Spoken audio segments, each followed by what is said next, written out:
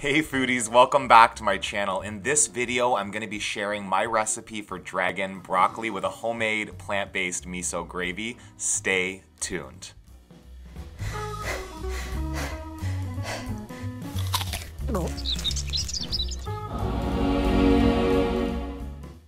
Get a small bowl and add to that 1/3 cup of extra virgin olive oil. You can also add in about a tablespoon of toasted sesame oil. I had run out when I filmed this, but it's delicious as an addition.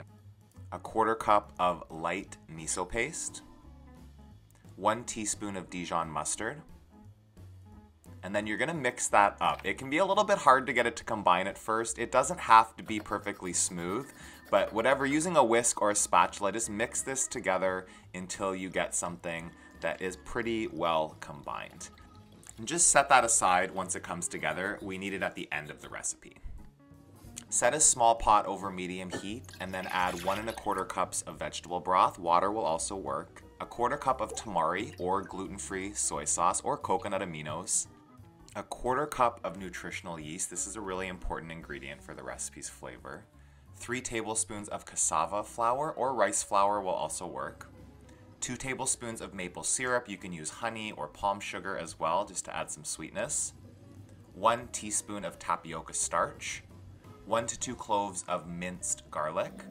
And then you'll whisk this up and keep whisking it frequently over medium-high heat until it thickens. And this will take a few minutes. Just make sure you don't let it burn onto the bottom, whisking it every once in a while until it starts to bubble and thicken up.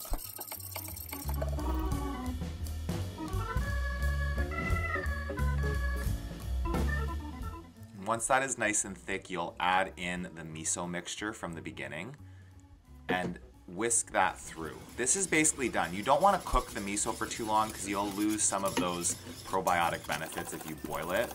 Mix it through until it's nice and smooth and shiny, and then remove that from the heat. And then you'll need some broccoli. I just steamed some broccoli here. You can cook it however you like. To assemble the dragon broccoli, put some of your cooked broccoli into a bowl. Top it with the miso gravy. If you find it's too thick, just add a little bit of liquid to thin it out. On top of that, add as many pickled hot peppers as you like. There is a recipe in the description below to make your own if you'd like to do that. Sliced green onions on top of that, and then finish it off with some toasted sesame seeds. And there you have it. Dragon broccoli. This is addictive. I will warn you in advance. I've been eating this for like weeks developing the recipe, and I am not complaining. If you try this out and enjoy it, please hit the thumbs up. Comment below the video. I love to know when you guys make the recipes. And subscribe to the channel if you haven't already. Keep moving your body. Keep nourishing your body. Have an awesome rest of your day.